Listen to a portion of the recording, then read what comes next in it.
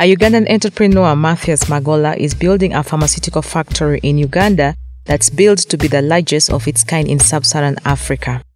The biological drugs and vaccine manufacturing facility is under construction at Matuga in Wakiso district, where the foundation stone was laid by President Yoweri Museveni in July 2021. There are a lot of traditional knowledge. When I come to modern knowledge, then I can look back. What was in the crowd? We are doing this, we are doing that, we are doing that, we are using this medicine, we are using that medicine. So therefore, the pharmaceutical companies, you are in the right place here. History again is being made in our continent that a huge investment like this ordinarily would be funded or financed by the World Bank or IMF or IFC and other major financial institutions. But we are very proud that our own East African institution, the Equity Bank, led the way. Registered as Biopharma, the company prides itself for the giant leap it hopes to make to realize its tagline, making Africa self-sufficient in healthcare. We import more than 85% of drugs in Africa. We are coming up to close that gap, but working in collaboration with US companies, with European companies. We are setting up an FDA-approved facility for the first time in Africa. EMA approved facility. What is EMA? EMA is European Medicine Agency and WHO standard facility in Africa. So it is this that we are able to acquire technology to manufacture more than 3,000 formulations. So for us, what we are trying to do is to make Africa self-reliant in terms of making drugs that they need for their people, because we have the technology, which is the hardest. We've been licensed by Uganda Investment Authority as a $500 million project. Biopharma will be manufacturing generic drugs under license from reputable pharmaceutical companies across the world. The company will also carry out research for development of formulations of medicine for treatment of tropical diseases. Antimycin is where we get two derivatives, antimether and antisunate. And these are the current drugs that the world is using to treat malaria. The question is, they have also, in many countries, developed resistance. Where is the world going? That's why when we come up and get this new compounds for malaria and that kind of thing, we believe we are saving Africa. We believe we are saving the world. And we want to continue doing the same for even other diseases. The plant, located on 100 acres of land to the north of Kampala in Wakiso district, is financed by Equity Group Holdings PLC to a tune of $70 million. Magola's idea of coming up with homegrown medical solutions for the tropics dates back to his undergraduate studies at Makerere University, where several bouts of malaria prompted him to begin finding a lasting solution. And you will find that malaria was hitting me. Then the combination they gave me is quinine and Fansida. You know, that combination during that time was so toxic. When you get it, you take another 1 week without going to school because of the side effects of quinine. So I was introducing to a very old man who was selling a certain herbal medicine at Natural Chemotherapeutics Ministry of Health. When you take this medicine, there are no side effects, but malaria will go within a period of just 3 days. This man, I would say, was a savior to me. I never again saw malaria putting me down. The Director of Research at the National Chemotherapeutics Research Institute, Dr. Grace Nambatia, is glad to see how former students spearheading growth and development of the pharmaceutical industry at home. Matthews Magola, knowing him was my student in chemistry, Makerere University, over 10 years back, he has always been one who is really very interested in use of natural products. There is a product he used and it's cured malaria. What he's trying to do is very innovative because many people just get into trying to do what he's trying to do without thinking of the need to ensure you have the raw material. So getting the farmers together is one good step. As we focus on the pathogen economy and knowing the tropics, we are rich in those pathogens. So cashing in on that economy is very, very timely.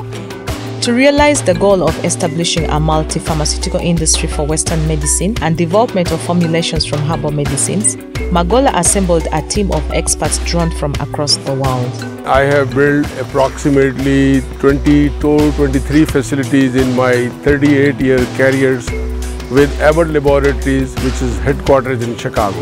I have built plant in Vietnam, I have built plant in China, I have built plant in India, Pakistan, Indonesia, and also some of the expansion in European Union countries. Right now we are building capacity equivalent to 5 years, but we have left space for expansion to each department. So you can double the capacity whenever you want. You can go triple. Clean room means a room that the pharmaceutical products are produced, minimizing any kind of possible contamination. Good quality product or the good quality manufacturing practices, that what you say, what you should do, and then doing it again and again and again and again, because doing it one time is not really important. What is important is that consistently doing and repeating the same results. Diciamo che io credo che la decisione strategica dei biopharma è quella di avere un ambiente di produzione internazionale. Di conseguenza deve basarsi su una normativa di riferimento internazionale, che è certamente la GMP, ok, europea, ISO GMP. Mr. Magola ha richiesto. E quindi noi daremo questo tipo di certificazione sui prodotti che abbiamo fornito all'Italia. Our plan is to be able to create 40,000 high-paying jobs, making all the essential drugs that the government needs or that Africa needs. It's not a joke. It's a lot of work. But for us, we have the starting point, which is the most difficult. We have the formulations.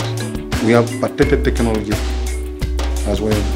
Our capabilities now is to make sure that we set up all the sections that will give people the drugs. 2, we are open to contract manufacturing. For example, the big pharmaceutical companies, we are giving them the opportunity to come and make in our facility, which meets the same international standard like where they manufacture their products. Even as the construction of the mega factory goes on, where a delegation from the World Health Organization toured the factory on a fact-finding mission in Uganda. I'm overwhelmed by so many things, surprise, joy, that this is happening in Africa, and stuff like that. Things to take away from here, I need to tell stories when I get home, because I've not seen this type before in Africa. He has company, he has a minister who is very ambitious, and I don't accept limitations.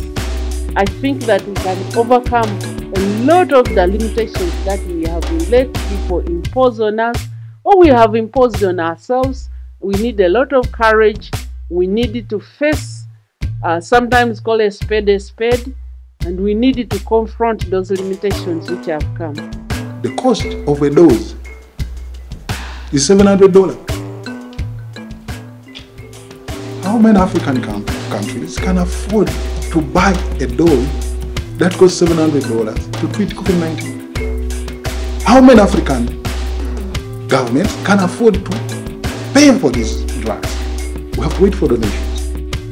Magola is focused on the downstream source market of the herbal medicine material to be utilized by the company.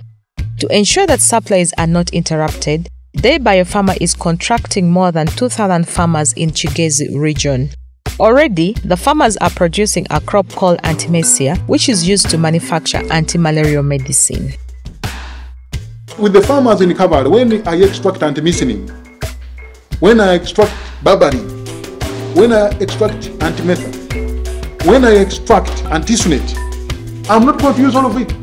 Big pharmaceutical companies will be coming here to buy, to take the rest, I export. The subscription of the farmers has kicked off in Kabale district, where farmers have formed groups to pool their harvest for collection and transportation to the factory located 550 kilometers away in Kampala. Some of them have grown Artemisia, but markets have been inaccessible due to distance and overproduction. Ekiragira Artemisia twaza kugihinga mwenda kutwembibo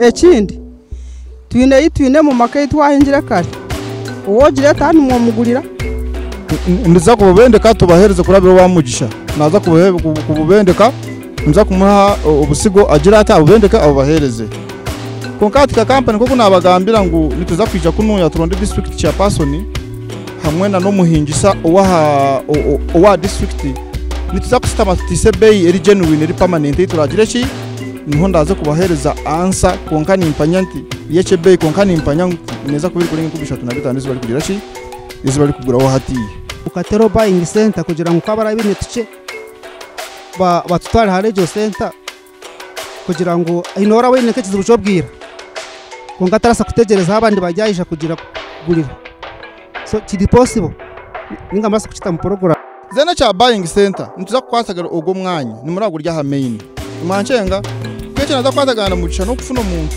wo kufa wo kwese center ka full time kugira ngo hadi wetaka dimeza girata akagure abandi umuntu agenda girata yabo kufuna boyine kiri biri oboyine zinga. Artemisia is a woody shrub that grows above 2 meters high. The leafy parts are pared off the woody stem and dried. Derek Mugisha grows a variety imported from China as well as another from Europe. As a group, we have been growing sorghum, growing beans, and sweet potatoes, and the Irish potatoes. But when you compare those crops to this I mean this Artemisia. This one the price is higher than the other crops. It has helped me to build the house. I've bought some cows. My house I've put in electricity.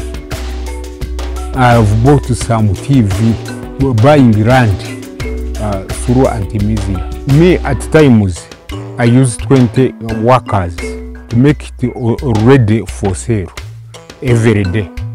I pay them weekly on Saturdays. If I could get a chance of being given a loan, I may plant 10 acres or more, because people from Mbale, from Kenya at times, they come looking for it and they fail to get it. They find when we have already sold it. Before I started planting Artemisia, I used to plant some beans, some maize, and sweet potatoes. But when you compare the prices of those other crops with Artemisia, Artemisia is somehow better. Biopharma has the necessary goodwill from the government and financial access to operate and reach markets beyond Eastern Africa.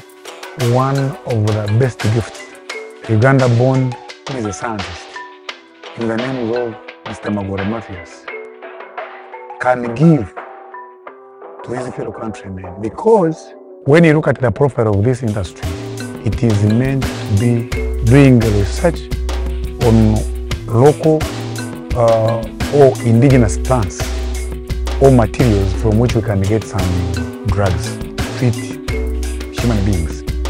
But when you look at its size again and the way it's being built, it is meant to be providing employment opportunities with very many Ugandan young scientists. Africa, especially in the pharmaceutical industry, our riches are in our natural therapeutics.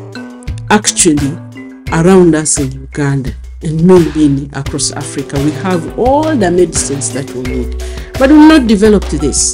So the work of Matthews actually complements the work of the ministry, which we are doing.